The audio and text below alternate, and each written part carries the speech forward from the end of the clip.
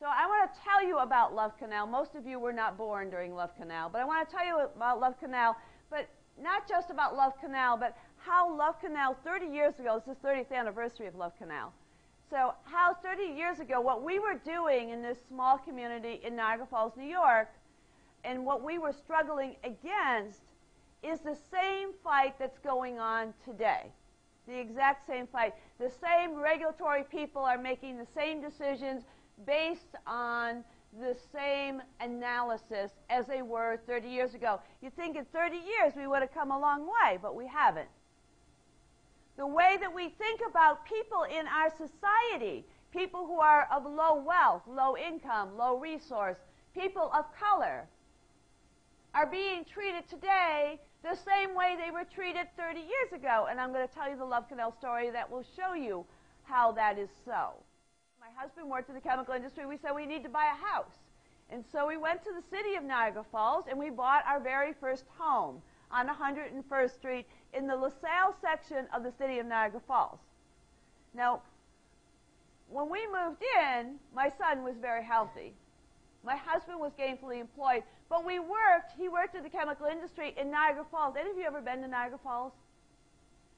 Any of you noticed the smell in Niagara Falls, right? So when we smelled chemicals in Niagara Falls, we didn't smell climate change, toxics, cancer, death. We smelled a good economy. We knew as long as we could smell chemicals that our husbands were employed and that we'd be able to feed our children and pay our mortgage and so forth. So at the ripe age of 27, in this kind of environment, social environment, I felt immensely successful because I had achieved at 27 what my mother and father worked for decades to achieve. I had a husband gainfully employed, a healthy 1-year-old baby. I had a house with a picket fence. I had a station wagon. Yes, we all had station wagons back in the day. I had a station wagon. I had HBO. It's equivalent to the internet today. I mean, that was really huge. I had everything I could possibly want. And then my kids started getting sick. Michael developed asthma, epilepsy. He developed a urinary tract disorder which required 2 operations to correct. He developed a liver problem. He developed an immune system problem, very much like we hear in HIV victims, AIDS victims, where his body was just sort of self-destructing and had almost no immune system at all. In fact, they discharged him from the hospital and said, take him home because there's so many germs at the hospital, he's going to get sicker here. I tell you this story because while all this stuff is happening to Michael and Melissa and my neighbors' children with similar stories, the city of Niagara Falls, the county of Niagara, the state of New York, and the Federal Environmental Protection Agency all knew we were being poisoned.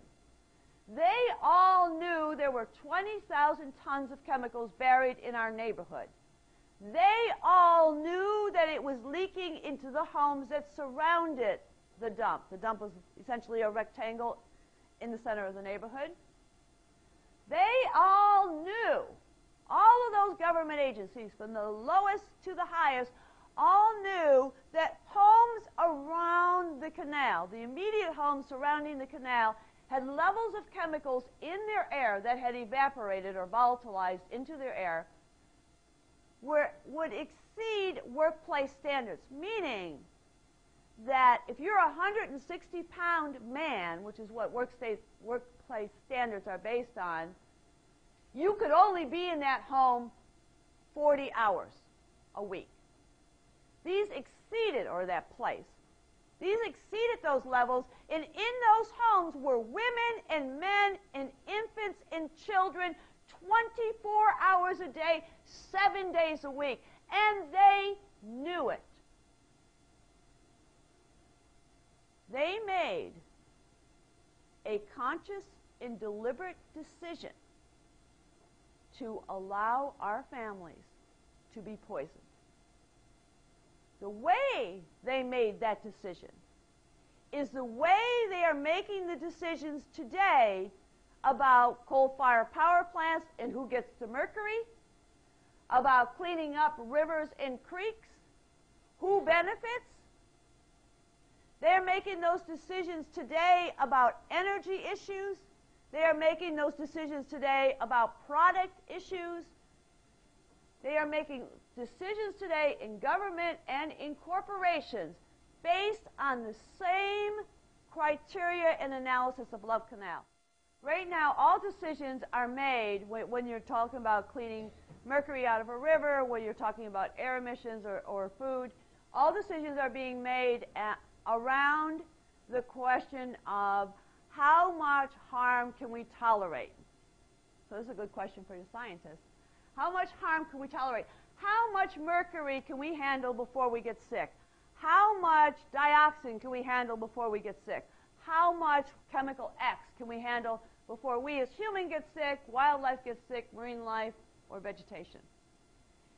We are saying that's the wrong question. That we have to stop governing and regulating around that question. Because first of all, we don't know. We just don't know. Remember the lead, years ago, the lead contamination that was allowable was much higher than it is today because we thought we knew then how much lead children could be exposed to before they become lead poisoned. And over decades, it's been lowered and lowered and lowered, and it's about to be lowered one more time. We don't know. We just don't know. And so we are posing a question that says, instead of how much harm can we tolerate, how much harm can we avoid?